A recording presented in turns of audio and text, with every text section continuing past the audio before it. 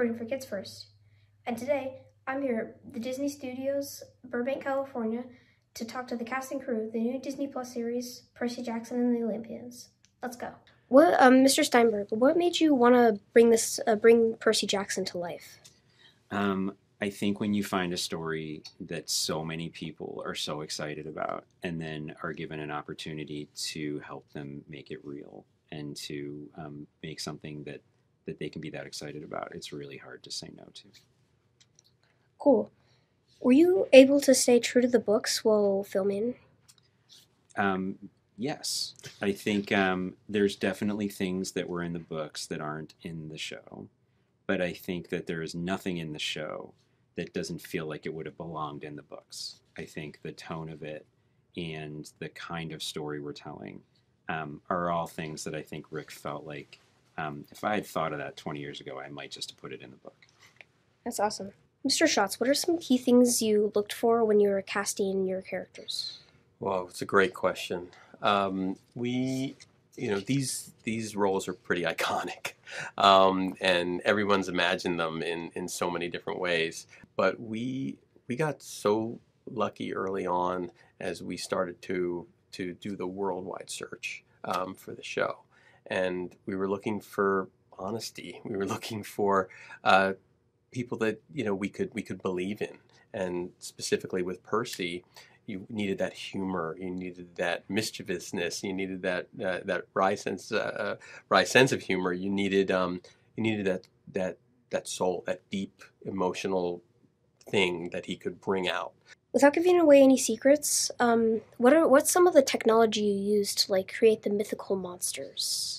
So we used a bunch of different technology. You may have heard of something called the volume, which you may have seen on Mandalorian, which is this giant virtual stage that we could shoot all of our environments in.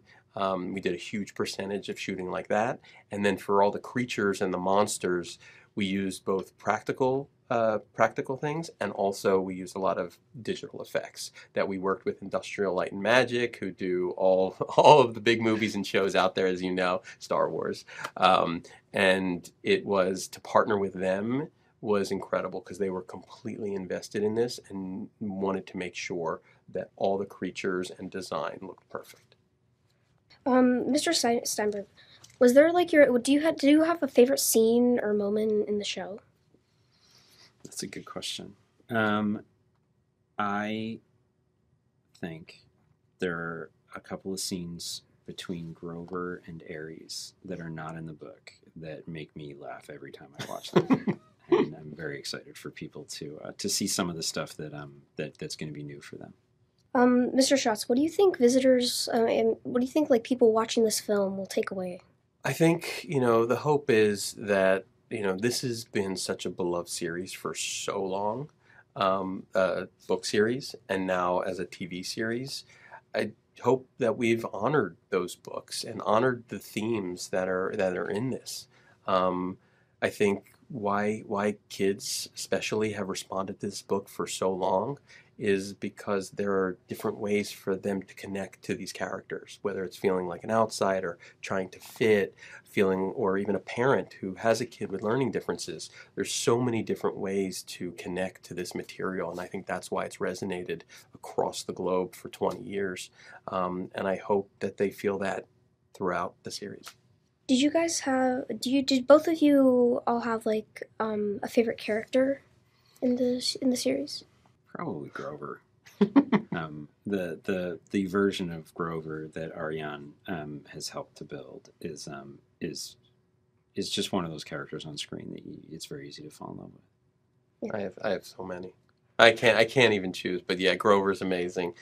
Walker, who plays Percy, is amazing. Leah, who plays Annabeth, and then all the gods. I mean, we just and creatures. We just got to work with so many amazing, talented people. Thanks for talking to me. Thanks for doing this. You're awesome, Those were good man. questions. Those are amazing questions. Thanks. That's a wrap. Be sure to check out Percy Jackson and the Olympians on Disney Plus. It releases on December 20th, 2023. Make sure not to miss any other of my reviews and those of my colleagues. Bye.